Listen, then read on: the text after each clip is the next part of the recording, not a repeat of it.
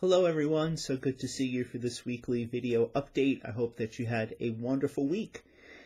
This morning, I'm recording this video on Friday, woke up and it certainly felt like fall. And with the fall season comes many activities, I'm sure, in your family life, but also in our parish life. This year, this fall season, we're very excited about our parent series on 3 hot topics that parents have to address.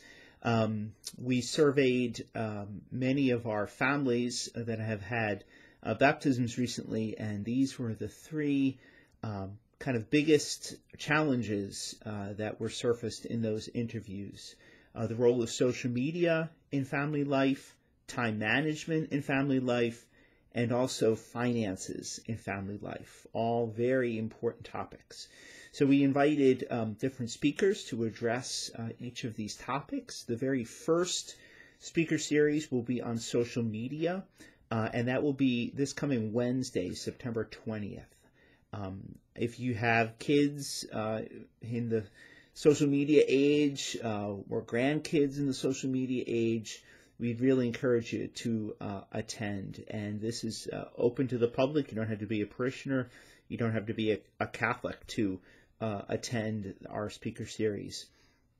I think one of the very interesting parts about this Wednesday's presentation is that as part of the presentation, each family will have a chance to kind of come up with their own social media plan, how your family is going to kind of address this and the limits that you're going to place and all of those sorts of things. So that's this Wednesday at 6:30 p.m. in the McCall Center Auditorium. There's a sign up just to let us know that you're coming. There's a link in my email that I sent to you today.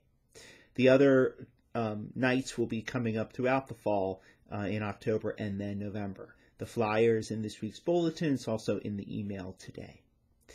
With the fall season also comes our annual Oktoberfest. It's going to be on Saturday, September 30th this year. We're really looking forward to that. It's a wonderful day. If you've been before, maybe if you've never been, you might make it a priority to attend this year. It's a great day. There's food, vendors, fun for the kids. It's a great thing to invite friends and family members to. In preparation for Oktoberfest at Masses this weekend, we're going to be selling raffle tickets.